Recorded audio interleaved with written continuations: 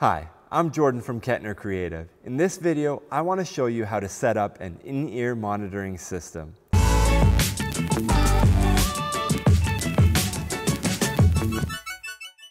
We film videos like this all the time, so if you want to learn more about live sound, lighting, or video, please like and subscribe.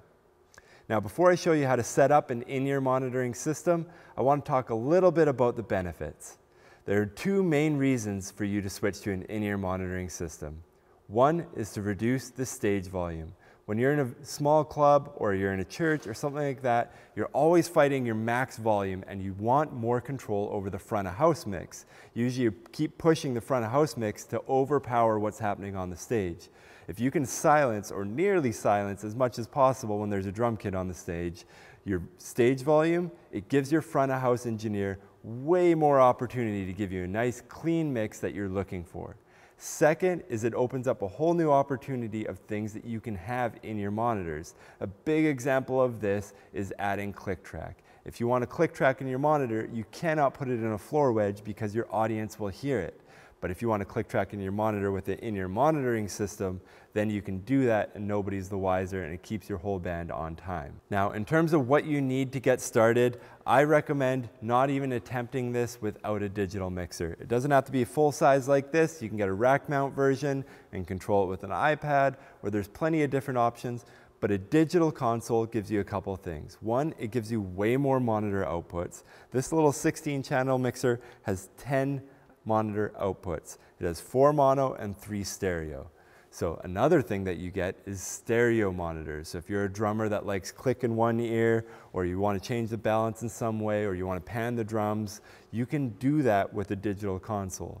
The third thing it gives you is it allows you to save your mixes. If you're a touring band and you just want a console like this for your monitor console, then you just need to split your inputs, give one feed of all your inputs to the front of house console, and you plug into this with your other split, and you get your same monitor mix every night. You can save it, you can recall it, you don't have to worry about dialing it up or down, and somebody in your band can be in charge of your monitor mixes. Next, you want to decide if you want wireless or wired in-ear monitors. It's pretty cheap to get a $50 wired in-ear monitor amp that's wired.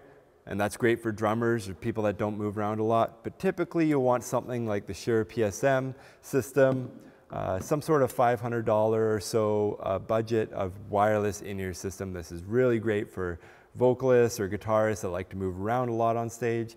But one word of caution, stick to the name brands. Stick to brands like Shure or Sennheiser. They really know wireless for events the best. Please do not use a brand like Galaxy Audio or Line 6.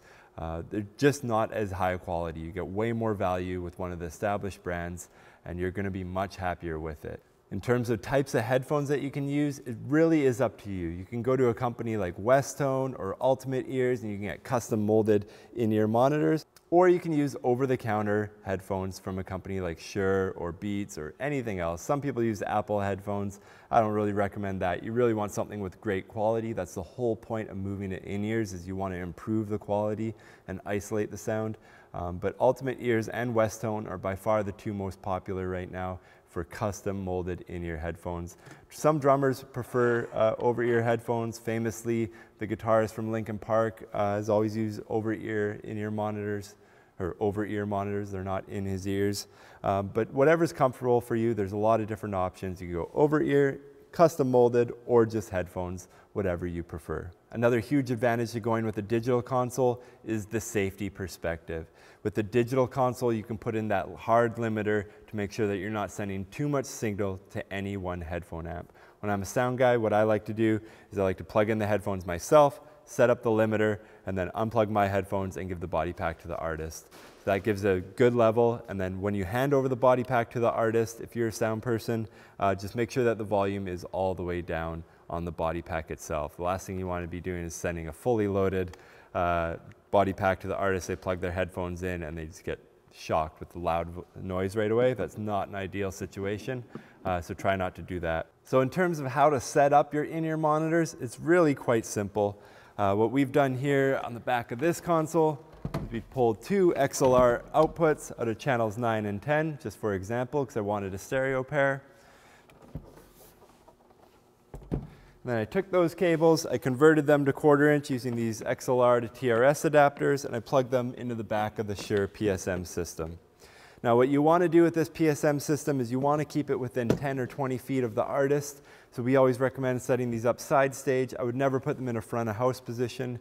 There's just too much unreliability with a system like this. You can see that this system just has a shorter, like 1/4 wave antenna. It's not going to get that 300-foot distance or 100-foot distance. You're going to be far more reliable keeping in that 20, 30-foot distance. And plus, whoever's doing your monitors should really be side stage anyway. That way you can have good communication with the artist and they can easily communicate their needs rather than having to talk to the front of house engineer.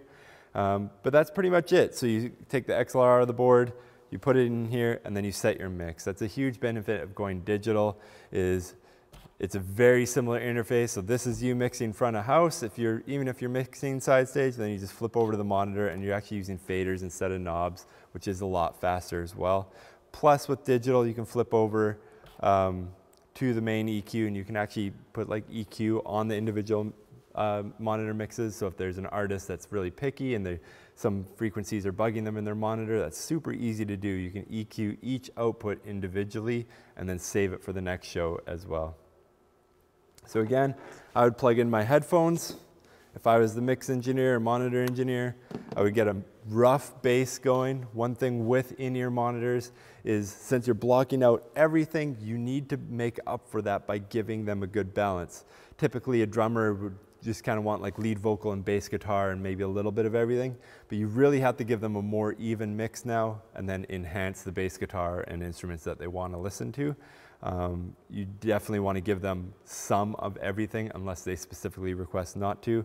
And you can use things like panning to clean up the mix for them as well, which is really handy.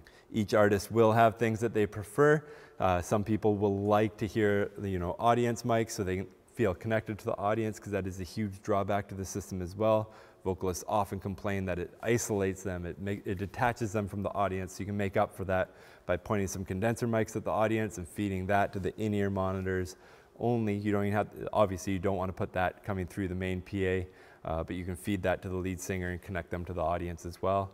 There's a lot of tricks like that that make it really handy to have in-ear monitors. If you have any questions about this, or if you have another video that you want to see on in-ear monitors, please leave a comment in the comment section below. If you want to see more videos like this in the future, please like and subscribe. Thank you so much.